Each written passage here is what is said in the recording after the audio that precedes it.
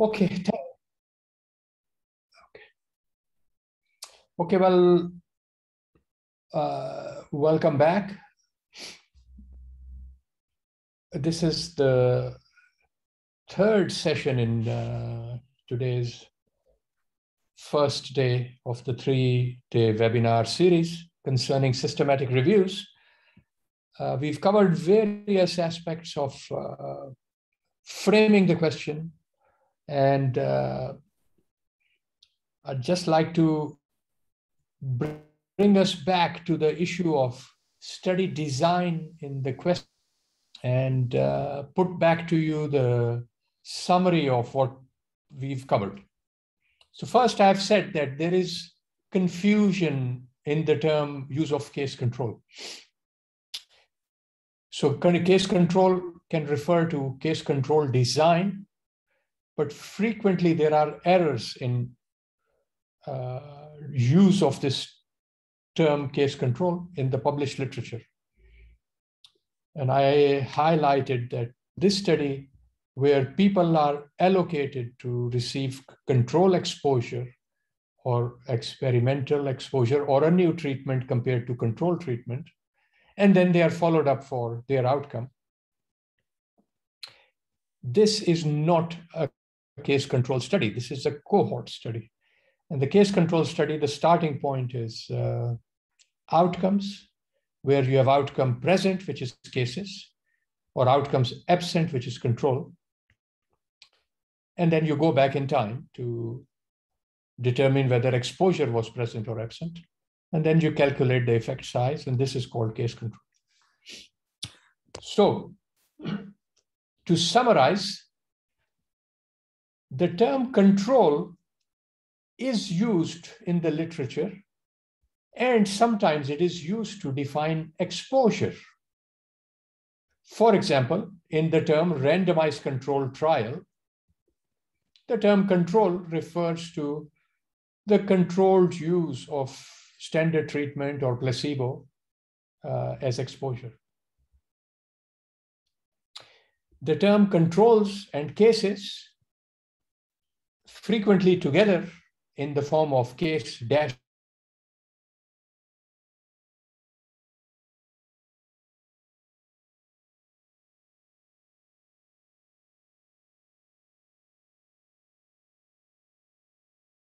here, explain in your writing what you mean. And if somebody's telling you things and you are not clear, request them to clarify what they mean, because then you will avoid confusion. So I'm going to stop here and return back to colleagues who were asking me questions about this to come back again so that we can be sure that we have understood this correctly.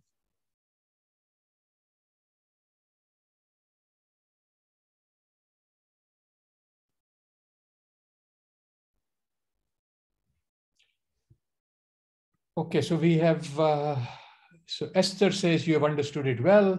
Mitya also says you have understood. Thank you both.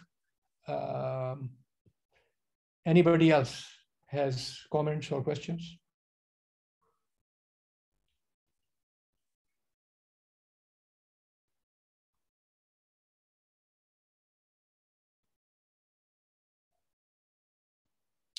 Kati says all good. And thank you for your wink. Right. So next we move to the term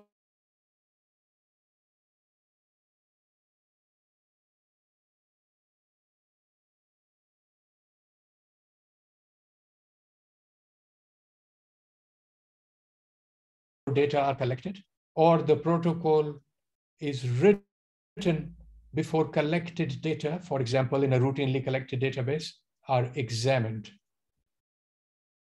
According to this definition, it is possible for a case control study to be prospective.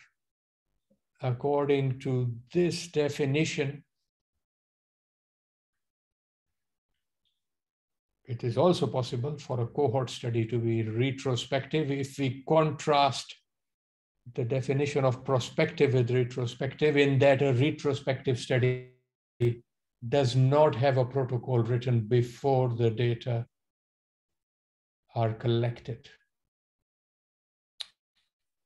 You will have heard, especially if you are doing randomized control trials, there is a demand or request for registration of studies on what is called prospective registers.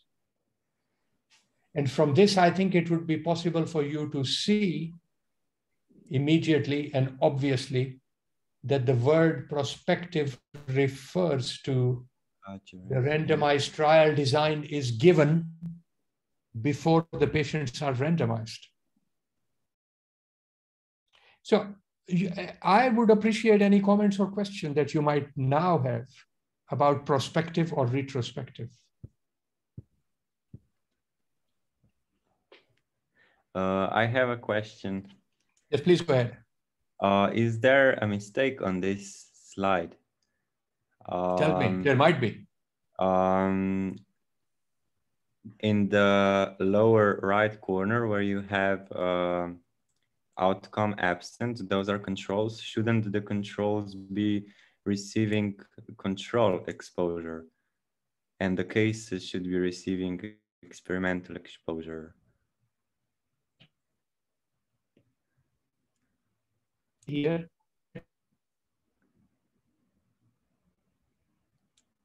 I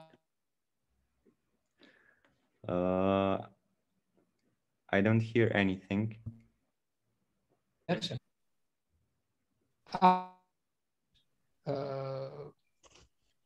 We don't hear you. Just 1 second. Apologies for that.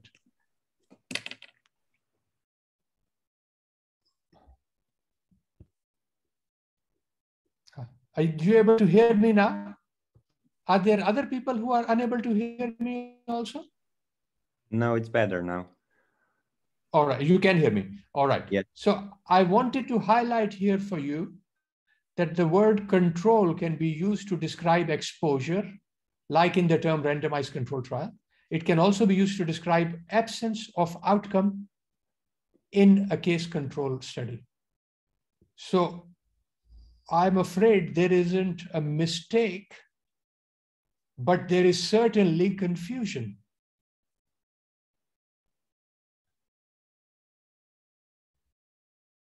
And I am glad at least 3 people in the audience have said that my description has been clear to them. And I hope that after addressing this point just made, that absence of outcome is also described as controls in case control study, then I hope it is even clearer.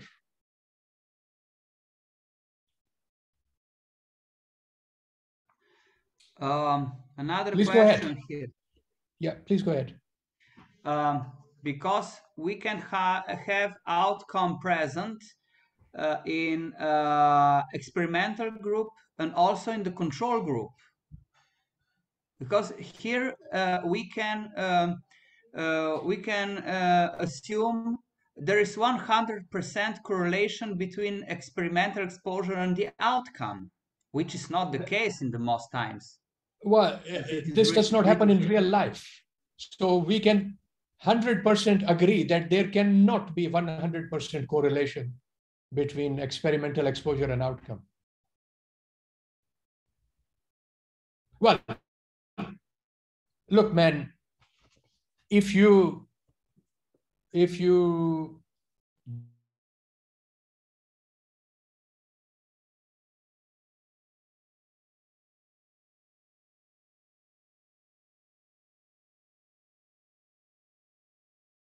in that case, you can say that there is a 100% correlation. In this type of situation, you do not need to perform a randomized control trial or a cohort study or other types of experiments. You have your answer from a case series. In fact, you probably don't even need to experiment with the case series. Do you see what I mean?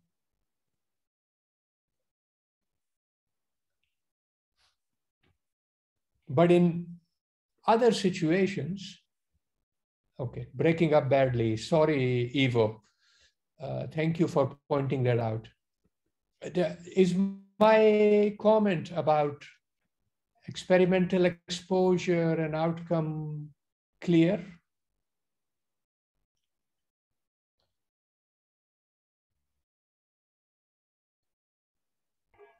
No, Shiraz, can you comment on Can you whether repeat? the audio is working okay? Now it's working okay. Can you repeat the last thing that you tried to? Okay. Look, whenever we think about doing a study where we can allocate people to receiving experiment or control, or new treatment or standard treatment, in these situations, we do not expect 100% correlation between outcome present and exposure present.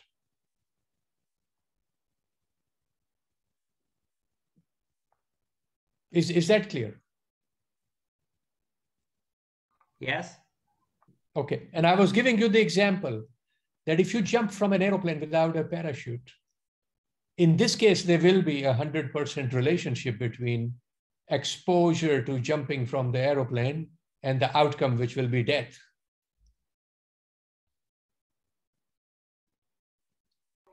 Yes, but And using in this type of parachute. situation, you will not need a control trial. Yes, but in the control So when we trial. perform a control trial, we do not have 100% expectation that the outcome will be fully would be fully realized under experimental exposure. Yes, but if we had in the control group the people who jumped with the parachutes, not everybody survives. Well, in that case, there is no 100% correlation. So I think your question arose because you probably thought that when outcome is present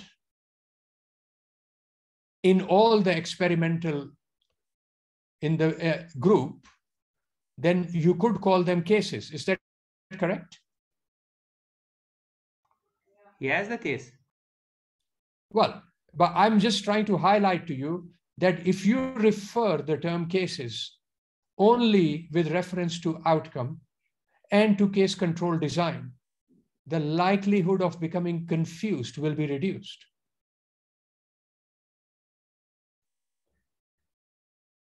I'm simply trying to give you some tricks to avoid the confusion.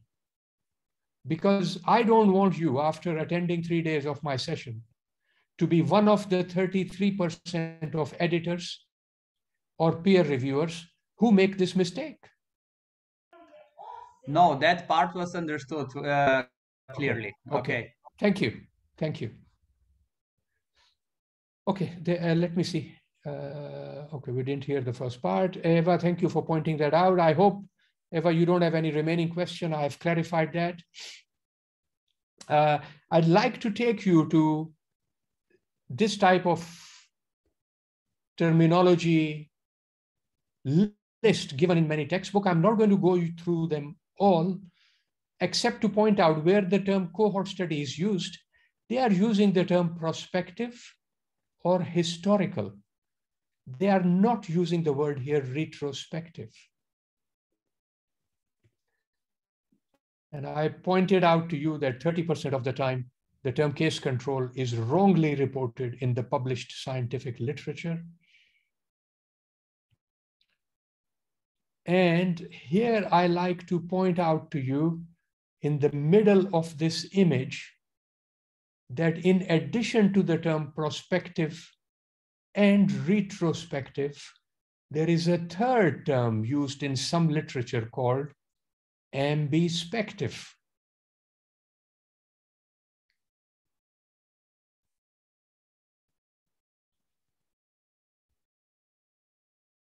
So I think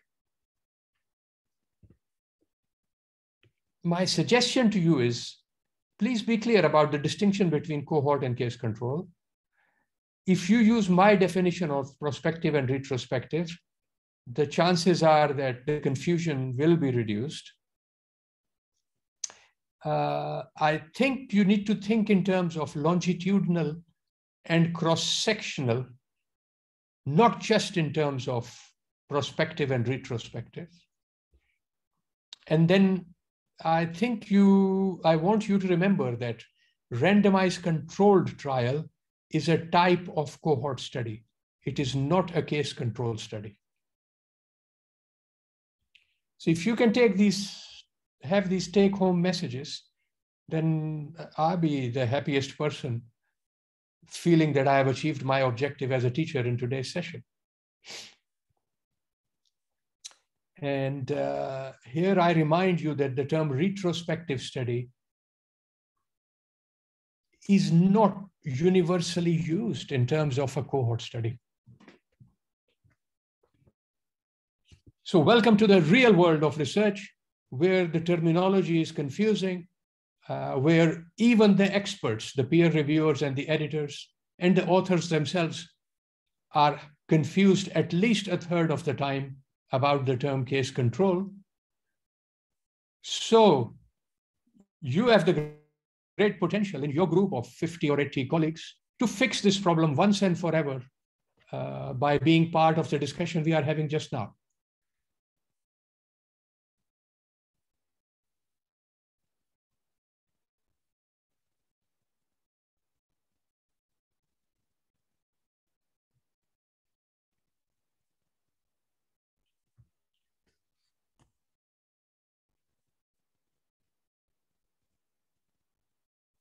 Okay, so I think the first lesson for anybody who wishes to do a systematic review is to realize that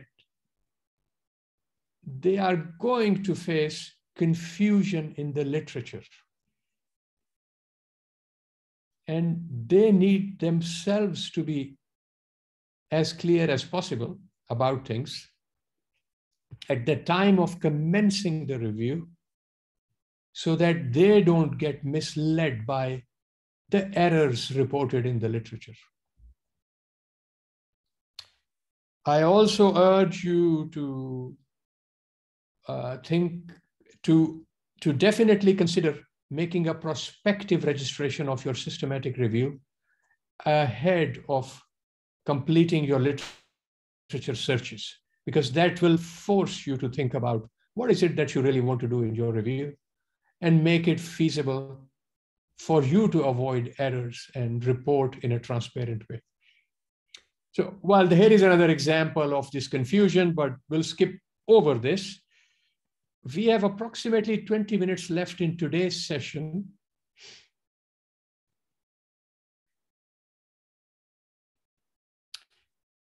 I would like to end by inviting you to think about how to write the title of your paper or your chapter concerning your systematic review. And I'll give you some examples from other published studies.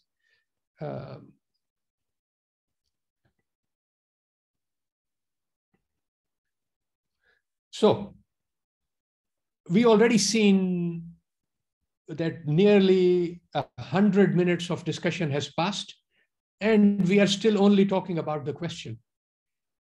How to structure the question, how to construct a hypothesis from it, how not to become confused at the time of framing the question. And then you will have to do a review, which will, in your thesis, very likely be several thousand words, covered over several pages with many tables and appendices. All of this in the title of your chapter or your paper will need to be summarized very succinctly. So look, landing on the moon took many billions of dollars, many millions of effortful activities, many thousands of companies involved, probably tens of thousands of people involved in making this trip possible, only a few people landed on the moon, and then they returned safely. And look, the whole thing is summarized by Wisconsin State Journal, the newspaper, in 3 words: on the moon. And then there is detail and other text. So you can see the challenge faced in writing the title. In journals, the expectation is that the title need to be very succinct. I would say it need not be any longer than the length of a tweet, which is about 120 characters. But look at your chosen journal or the instructions of your university with respect to titles as to what length is permitted. And don't exceed that. Be specific. Do not include question marks in the title.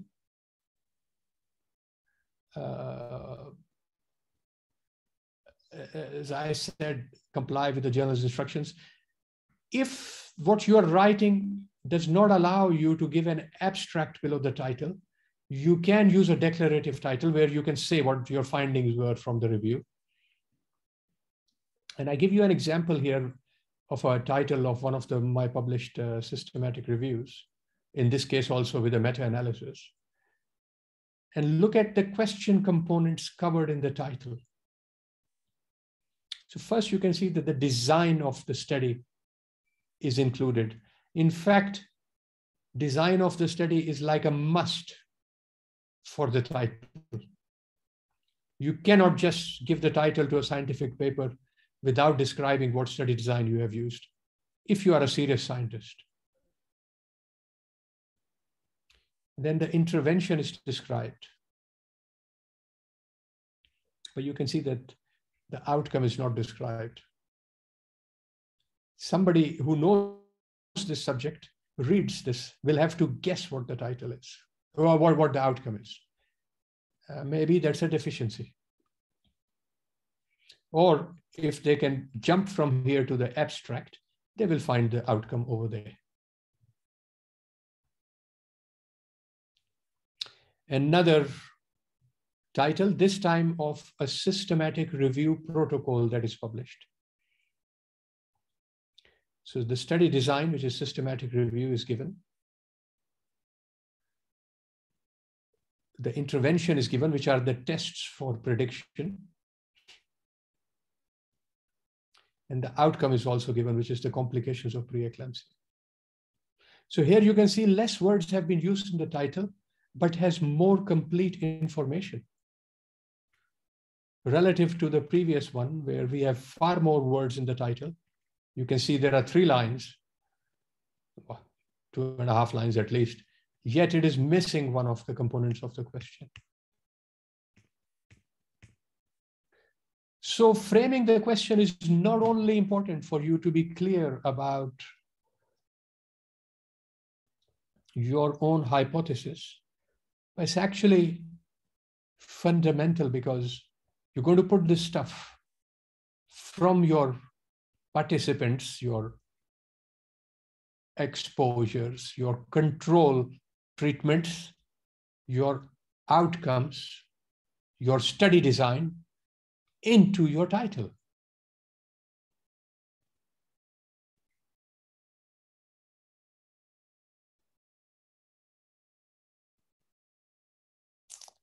Now, colleagues who proposed their question before, would you like to come back and suggest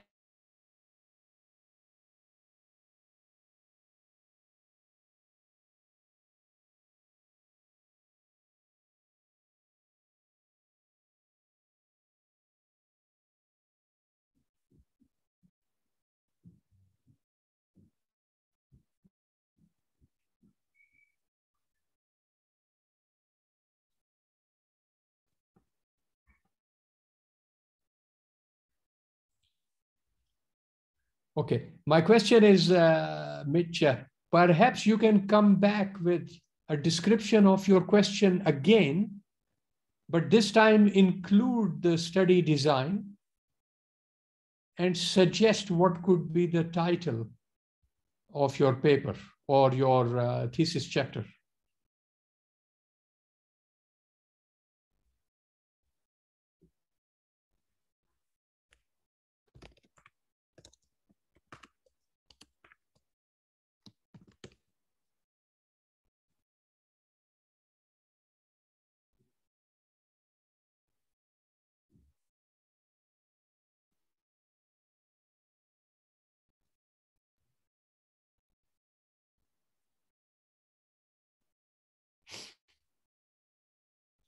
Okay, maybe if Mitya doesn't come forward, another colleague could come forward. The question about the dental caries following radiotherapy, perhaps we could take that question and take it forward. Yeah, it could be probably silver diamine fluoride as a novel treatment method for post-radiation caries, a cohort study. Okay. Now you use the word as a novel treatment. Why did you use this term, novel? Well, according to one of my latest literature, well, what I've read, it's not usually used for post-radiation caries. It's used for early childhood caries, for root caries in the older population. To my knowledge, there have been no clinical trials published on that topic. Okay. So look, thank you for clarifying that. I urge colleagues in the meeting to be very careful about the use of the word novel or new or the first time or first use or never been done before, because in a serious scientific journal, the idea that something is novel will be questioned,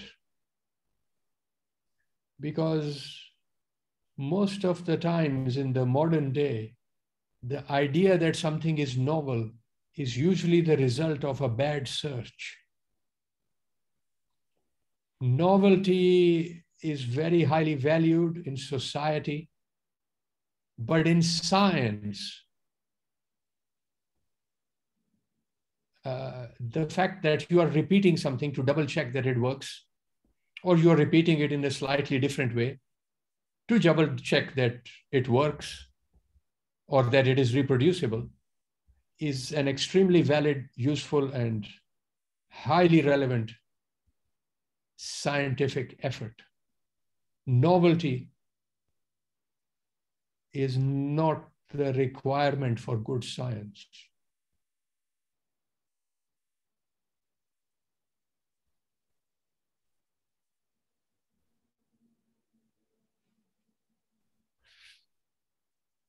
Okay, so your question covered the intervention, that it was novel, and that you will study it by a cohort design. So that's very good. And your title covered all of these items.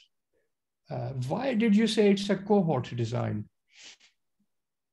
We would have the patients that come to our clinic are a group of people that have been diagnosed and treated for one condition with one treatment. Mm-hmm. So then you don't have any standard treatment. Everybody receives the same.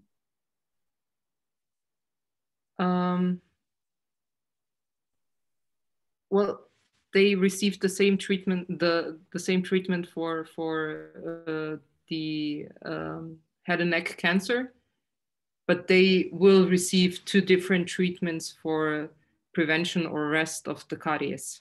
Okay. All right. Okay. I understand. Thank you. Perhaps not today, but tomorrow or day after, you can also explain why the allocation to treatment, the novel treatment and the standard, is not by randomization. But that's not necessary today for the discussion concerning construction of the question and the title. Mitya, you want to, you've sent your title or your question on the chat. I read it out. A new objective AI-assisted evaluation tool for assessment of breast reconstruction results. Okay, but that sounds fine to me. You have also emphasized novelty by using the word new objective, which is fine if you are confident that it has never been done before. But what will be your study design? That is missing from this title.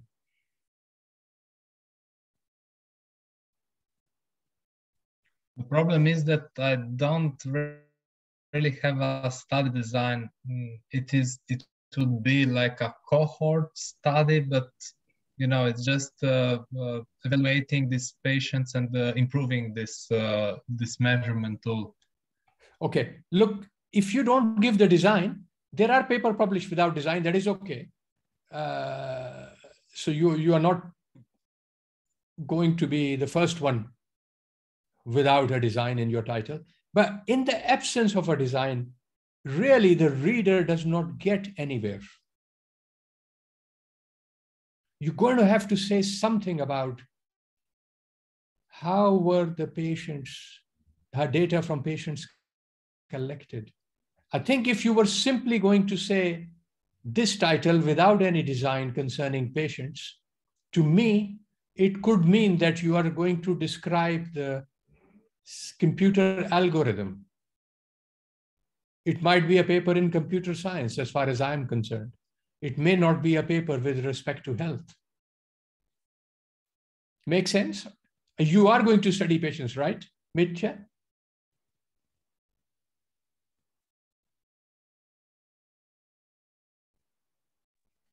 So a better way to say it would be like a cohort study of a new objective, AI-assisted, and so on. If you are going to do a cohort study, yes, that would be correct. I think you can say a cohort study of, or at the end of the title, you can write a subtitle just called a cohort study. Make sense?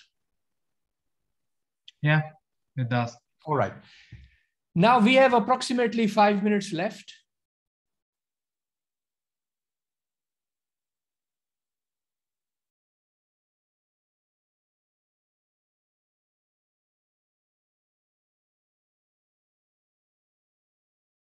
From your research question.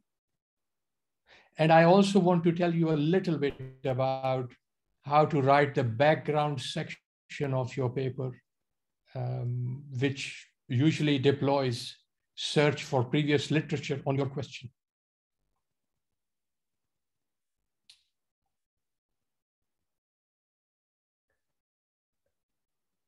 I apologize, I used the word tomorrow.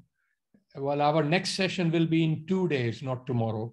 So you will have one whole day left to think about what we have covered today. My suggestion would be that if you all write down your own question, one question that you are going to address in your thesis work, and construct some literature searches to see what has been published in that field before. That would help you prepare for the session on Wednesday much, much better.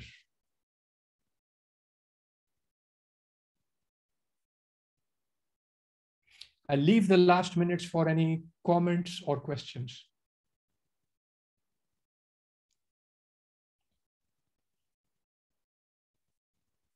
There is another question put in the chat by Robert.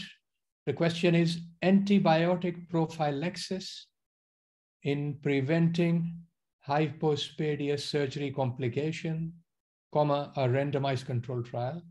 Well, this is an excellent title. It has the intervention described, the condition described, and the outcome described. Presumably a set of complications is going to be the outcome for your antibiotic prophylaxis success measurement. And in addition, the design is also described, which is prospective randomized control trial. Now, if you think about this, if you say randomized trial,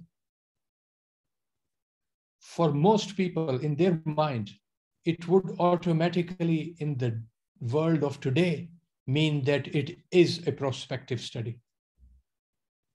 So if you needed more words to describe the complication more accurately, you could control the word count of the title by just saying that your design is a randomized trial rather than a prospective randomized trial. Thank you, Robert, for that suggested title. For day after tomorrow, please feel free to do some literature search on this question. You can look for some randomized trials on this topic, and be prepared to talk about this in 2 days when we meet again at 4 o'clock.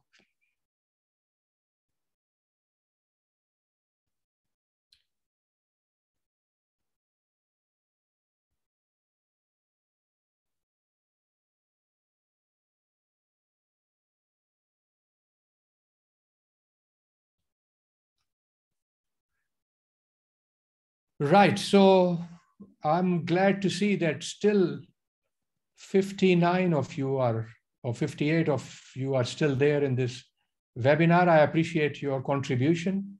I hope you know that teachers learn from students. Every time I deliver this teaching, I learn how to teach it better, especially with respect to confusion about terminology. So I'm glad that you were active in this discussion about how to say things clearly, avoiding confusion. If there are no more comments or questions, then I think we can bring today's webinar to an end. And we start the next webinar in 2 days at 4 p.m. your time on Wednesday. And we will start with a little summary, and then we'll jump into how the question can be taken forward to construct a search, and how the search is important not just for systematic review, but for identifying literature, for helping to write the introduction section of any paper.